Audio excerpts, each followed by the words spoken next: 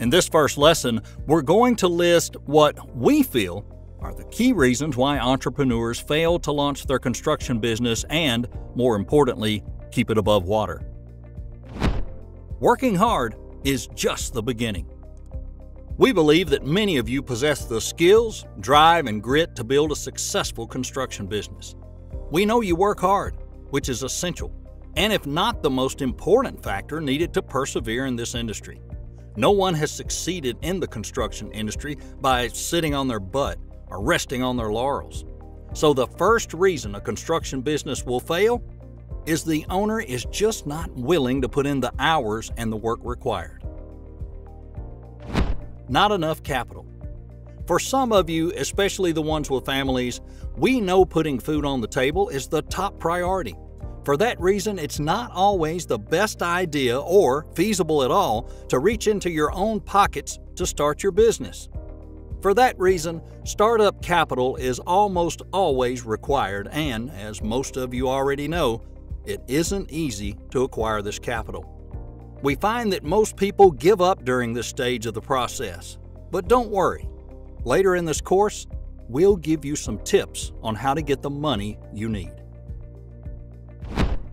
Trying to do it all. A lot of entrepreneurs who start a new construction business like to do so just because they like to call all of the shots. Well, it tends to be folks with a "I can do it all by myself" type of personality.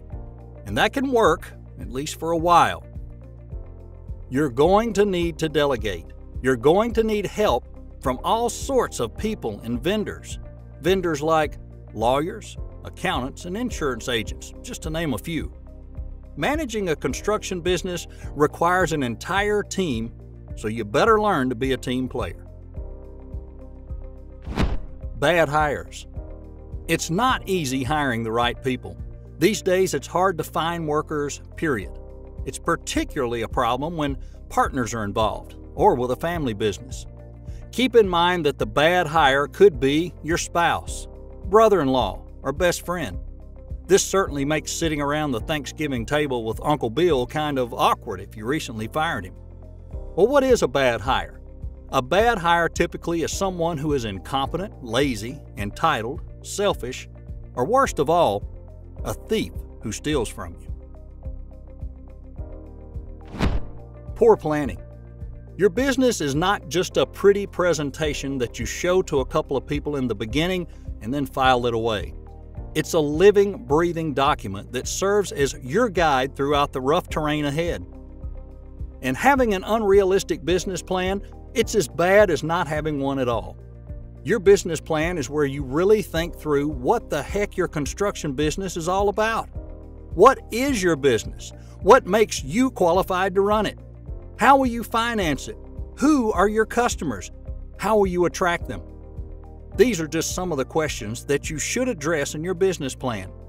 As your construction company evolves, you'll revisit your business plan and make any needed adjustments. Want to view the entire lesson as well as all of the other lessons included in this course? Visit HeavyApe.com and use the coupon code E&C to get 25% off.